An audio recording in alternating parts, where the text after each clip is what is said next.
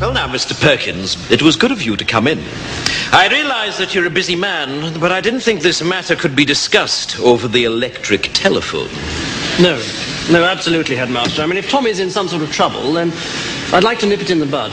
Well, quite frankly, Tommy is in trouble. Recently, his behavior has left a great deal to be desired. Dear.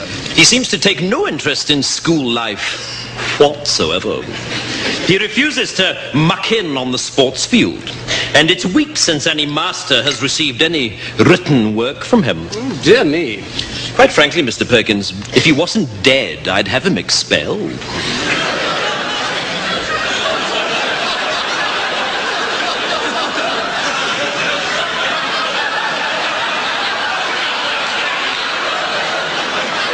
Beg your pardon? Yes, expelled.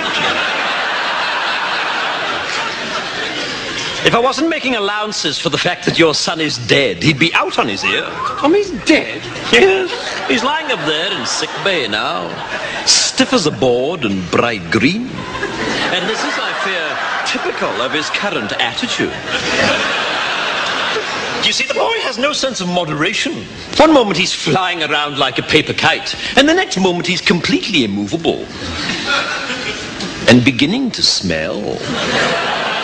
How did he die? Well, is that important? Well, yes, I think so.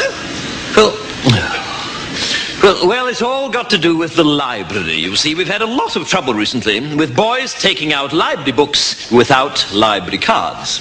Your son was caught, and I administered a beating during which he died. But you'll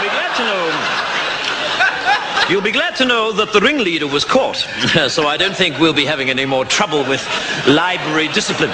You see, the library card system... I'm sorry. You beat my son to death? Yes, so it would seem. Please, I'm not used to being interrupted.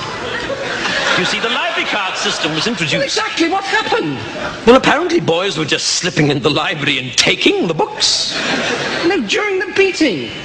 Oh, that? Well, one moment he was bending over, the next moment he was lying down. I mean, deadish. Mr. Perkins, I find this morbid fascination of yours with your son's death quite disturbing. What I'm talking about is his attitude. And quite frankly, I can see where he gets it from. It wasn't me that beat him to death. Well, that was perfectly obvious to me from the first day he arrived here.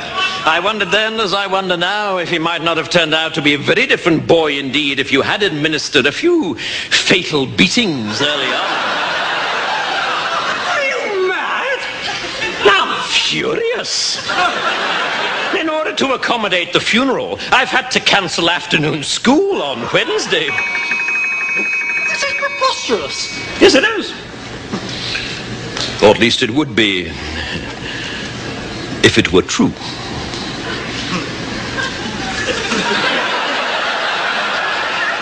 What? I've been joking, Mr. Perkins. Pardon me, it's my strange academic sense of humor. I've been pulling your leg. Thank God. I wouldn't cancel afternoon school to bury that little shit.